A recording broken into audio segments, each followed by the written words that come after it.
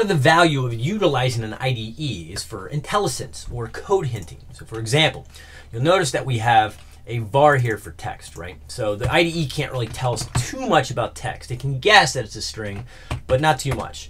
But if we actually were to make our own string, say my name,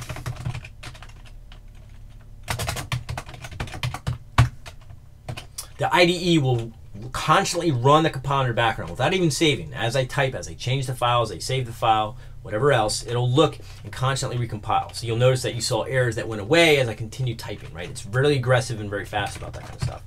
As soon as I hit the dot, I will get a list automatically. I didn't have to press anything. I just hit the dot.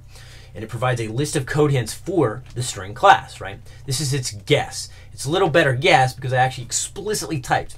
Remember, Dart is dynamic by default, functional by default. The strong typing is really optional. The onus is on you, the developer, to actually add those to help for API understanding, better understanding of how the code works, and basically to help Chrome help you code, as well as help the compiler make more efficient JavaScript, right?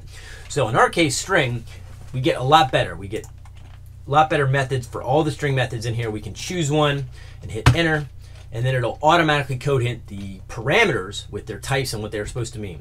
This documentation could be more broad. It just depends on how it. If you forgot after typing, say it's a pattern from string to 2.